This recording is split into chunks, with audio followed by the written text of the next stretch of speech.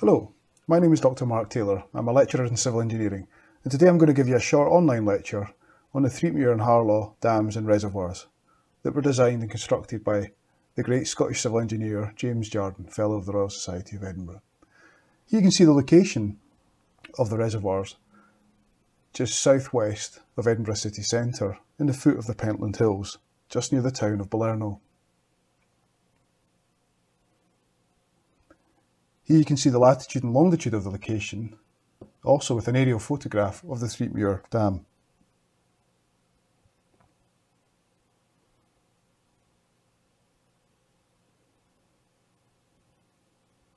This is an aerial photograph of the site, showing the Harlaw Dam and the Threipmuir Dam. And I'm going to walk you around both structures, but I'm going to start up at the Threipmuir Dam first.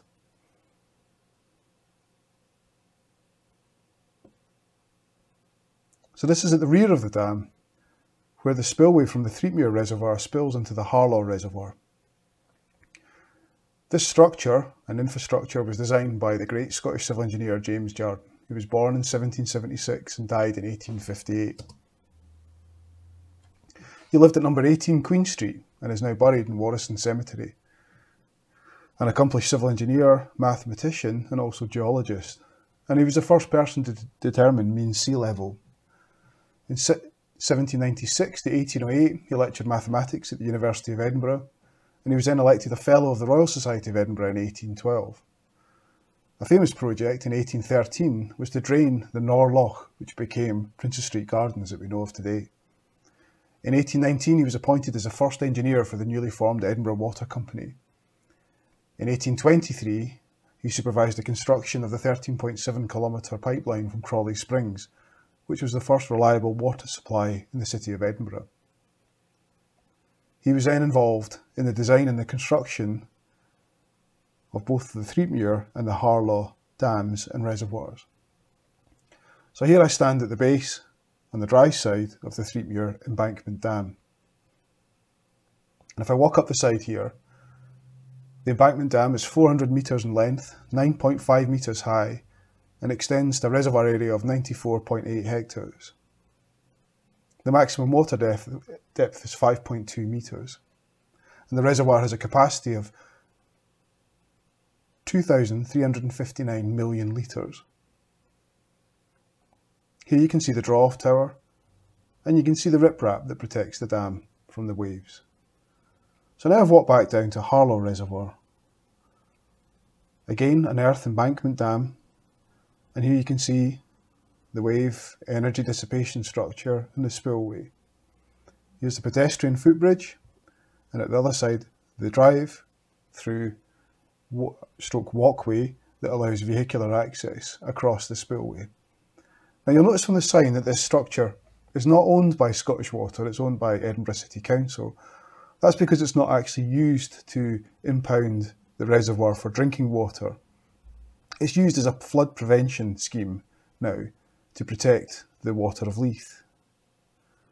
Here you can see the original spillway, a lot of the original stone still in place, 147 years on.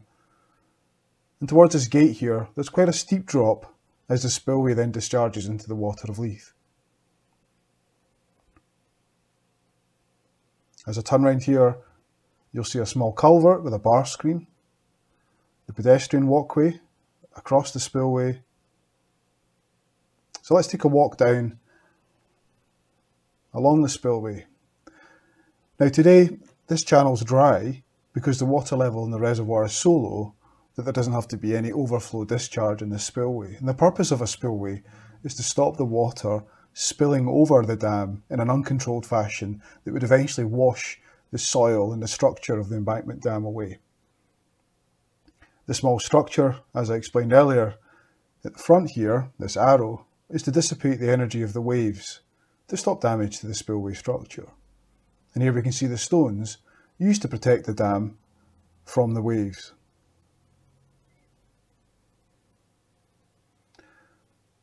The Harlaw Hydroelectric Limited Company have a small hydroelectric power scheme that's constructed at the base of the dam. And as I walk along the top of the dam, here you can see the spillway and the draw-off tower. Here you can see the draw-off tower where the water is drawn underneath the dam. And eventually, if you look down the other side of the dam, we'll see two small structures.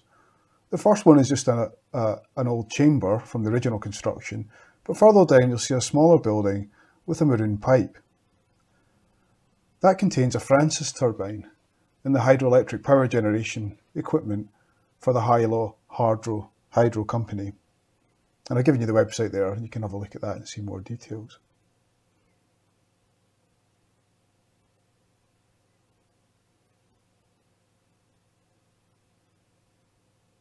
So I hope you've enjoyed this short tour of the reservoirs. And if you get a chance, get up and have a look for yourself.